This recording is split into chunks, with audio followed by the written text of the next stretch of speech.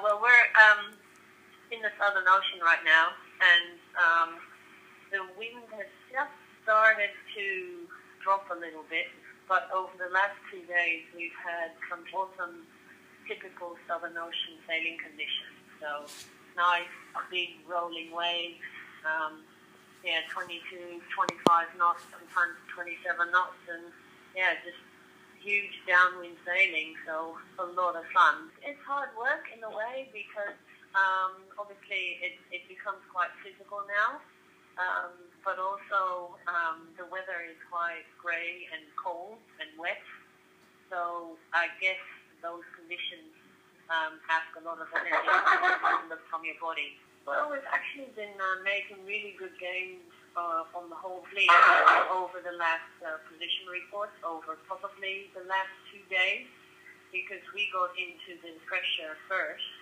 and we've been riding this pressure for 2 days now. So every position report that comes through every 6 hours, we've made some decent gains on the whole fleet. The first 4, the leaders, they're further south, and Matra and Avståndet are actually further north with us in front of us in our line.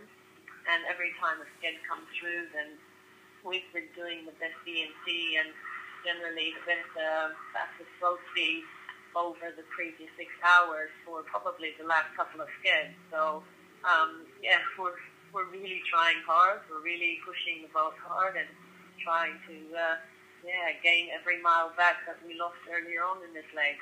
I just want a nice fresh piece of wholemeal bread with a fresh piece of cheese on it. That'd be great.